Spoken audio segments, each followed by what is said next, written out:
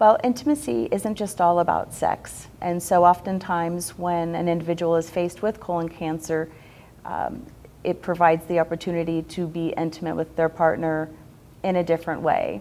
And so the one thing about cancer is that it changes who you are. Cancer is one of the diagnoses that doesn't just affect the physical body. I don't think there's anybody that's ever been diagnosed with cancer that just goes in and gets the treatment, the physical part of it, because there's a huge psychological change that happens when someone's given a diagnosis. Sometimes it comes from the old stigma stereotype about cancer and diagnosis. A lot of times when people are diagnosed, they may think about other family members or friends that have passed away from cancer, so that usually evokes an enormous amount of anxiety and depression.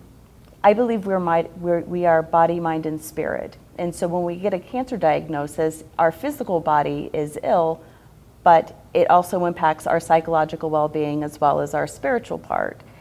It's very common for when a person receives a cancer diagnosis that anxiety about the future, depression about the past, all of those feelings become evoked.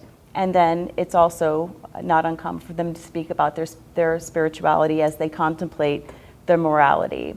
So the one thing that a cancer diagnosis does, in my opinion, is it kind of separates the mind-body-spirit connection.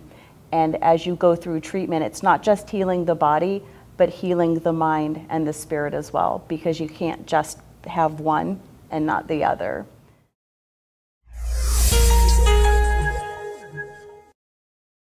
I'm a breast cancer survivor.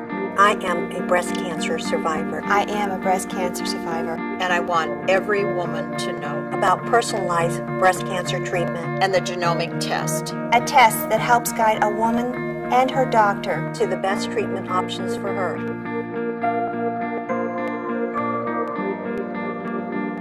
Pass it on.